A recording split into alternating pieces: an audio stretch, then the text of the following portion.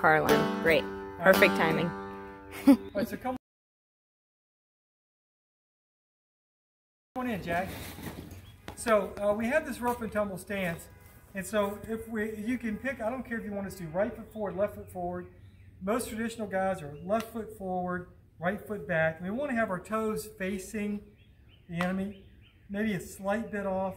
We definitely don't want to be in this kickboxing stance. Here, we want to be more in this position. And the reason we want to be in the more toes forward position is because we're prepared to wrestle, right? So if your toes are pointed off to the side and you're in this kickboxing stance, then you're leaving this leg here and I'm going to shoot, and then I'm going to have this leg.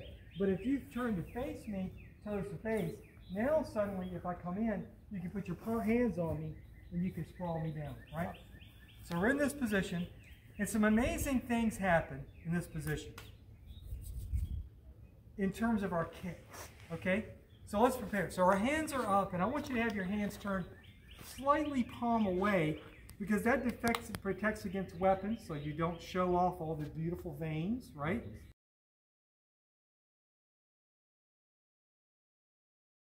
And it also makes your elbows naturally turn in. If your hands are here, then the tendency is to wing out, but if you turn in a little bit, then it makes you more narrow in your stance. Narrow in your guard and less of a hole in the middle, right? Now, if you were in the kickboxing stance, your right foot side kick is difficult. So from here, you would go bang, and so there's your side kick. But now suddenly, where's your right side kick? Bam! It's much more deployable because look, it's 2 feet further around the circle. So now suddenly this right leg side kick, bang, to the low area is very deployable. And then the same thing is interesting about side kick. So from here, this position, side kick for kickboxers is really good. Boom, right? But is it good?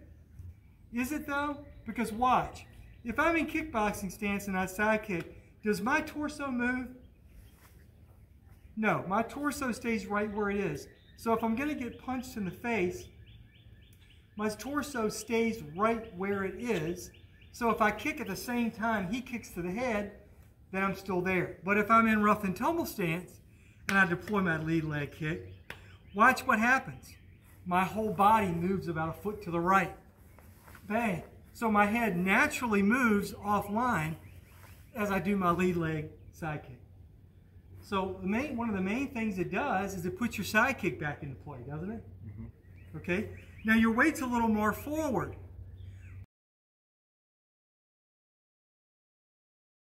Well, with your weight more forward, your rear leg is more deployable. If you're here, your rear leg is all the weight on it. So in order to rear leg kick, what do you have to do? Well, let me shift my weight to the front here. Now I'm going to do my big kick, all right? But if you're here already, then suddenly rear leg roundhouse kick to the body. It's deployable. It's ready to go right where it is. Bang. Does that make sense? It puts the rear leg kick. If you're in kickboxing stance, now you get into rough and tumble stance. You've moved it almost a foot, and you can even come a little further, Jack. Yeah. And now look.